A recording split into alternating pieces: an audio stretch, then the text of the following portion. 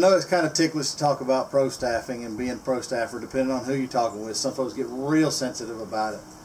You know, I've been some sort of a pro staffer for the last 8+ years, and on multiple companies, and I've really scaled that back in the last couple of years. I only with a few right now that I thoroughly enjoy and believe in, and like the companies and the people, and that's what to me, that's what the reason you would become a staffer, because you believe in the product, you believe in the people, you know, and want to help others. So, but some of the lessons that I've learned through the years, you know, the greatest lesson I think that I learned about that type of position, you will, came multiple years ago. My boy Ethan, y'all have seen him, but Ethan was going golfing, was playing a golf tournament with a couple of his younger buddies, and the adult that they had to have to play in this tournament backed out on him. I don't know what happened anyway. He backed out.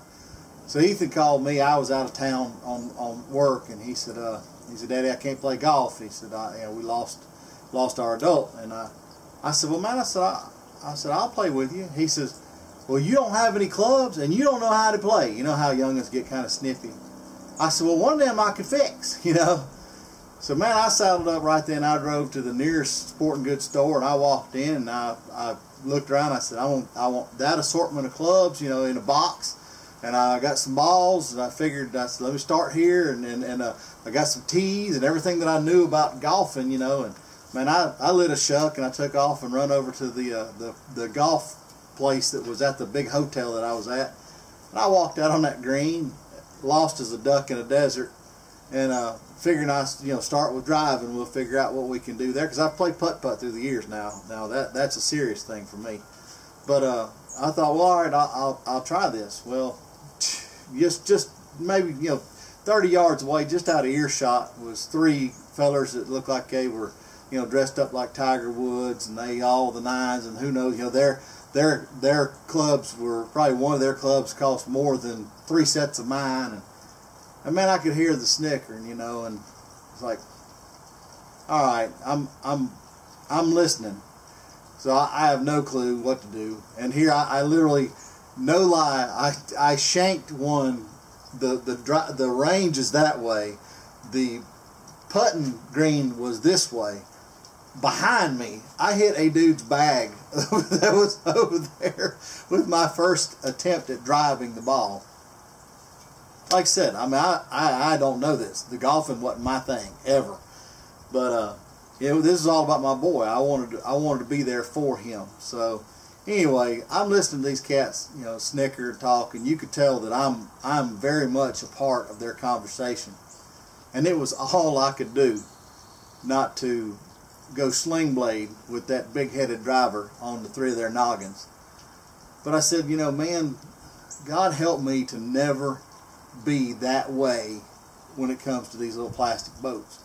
Because I would never call myself an expert on anything, but I know a little bit about plastic boats, and I know a little bit about chasing the critters. And when folks are around me, if I see that they need help, man, I'm going to do my best to help. If they ask me a question, I'm going to do my best to answer that question. Now, guys, I represent Jackson Kayak. That was my first pro staff, and the day that I get out of Jackson Kayak as a pro staffer will be the day that I'm out of everything, and probably 1 foot in the ground. But to me, I got into that company. I love the product and I love the people. That was what really, really grew to me. But don't get me wrong, there are a lot of good kayak manufacturers on the market. And when folks have questions about it, man, I'm going to help you. I want you in a boat. I want you in a boat that makes you happy. My preference, would I love it to be a Jackson Kayak? You better believe it, because I love Jackson Kayak. But man, there are so many good manufacturers out there that I should be able to help you figure out what you want in your price range, whatever it takes. And to me, that's what pro staffing is about. It's about being a person that's there to help. If you don't have a boat, and I've got one to demo. You hear people say demo, demo, demo. Well, if I can get you on the water in my boat to see, hey, this is for me, or this ain't for me, I need to find something else. That's my job, And I don't care what people call me, whether you call me a pro staffer, content generator. I hope people call me a helper, because that's kind of what I'm called to do, you know. And it's more than just dealing with the company. I mean, you know, for even biblically, I'm called to help, you know, and that's what I do. Is I try to open eyes, open ears, open hearts to the possibilities that comes from, you know, these plastic boats, or the wonderful paddles that I use, or, you know, my comfortable PFD. Because I mean, I went through all that. I made mistakes. I jumped in a boat and almost froze to death because it wasn't rated for my weighting. You know, I grabbed a paddle that you know was the cheapest thing I could get. It weighed 5 times what a paddle should do. Had very little, you know, pull to it when you actually tried to paddle anywhere. And I almost gave up. I mean, I literally almost quit all this and went back to my canoes, you know, which is what I had done for years and years and years.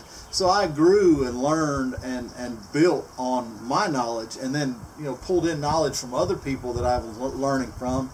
And to me, that's what being a pro staffer is all about. It's not about blasting another brand. It's not about pushing your brand like it's the only thing on the market, you know, that there's no other way but this. You know, it's making sure that folks are happy doing what they do and they're not wasting their money. I wasted a lot of money. You know, I had crummy PFDs, I had crummy paddles, I had a boat that, ooh, don't even go there.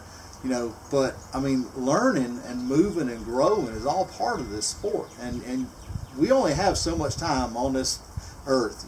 You better do it enjoyably and moving forward. And I promise you, I wasted a lot of time on the water trying to learn stuff on my own, when it would have been nice to have somebody that said, hey man, you know, this is what you need to know. This is what you need to do. Come on, let's do it together if you need to. So to me, the pro staffing part of it is all about being really a servant, you know, and a leader trying to help out other people to do what I love to do. So that's my thoughts on pro staffing. That's why I try to do what I do. You know, I hope if you've had a need that I've been able to be a little bit helpful. I mean, that's, Mama said, if you can't be handsome, at least be handy, you know, and that's what I'm trying to do. So it's been an enjoyable ride, and if y'all ever have any need or ever have a want to learn or anything like that, man, shoot me a message. I'll do my best to help you. If I can't figure out the answer, I'll find somebody that's got it. So that's what my thoughts on pro staffing and the day I almost killed the golfers. But I hope this helps out a little bit. Y'all take care.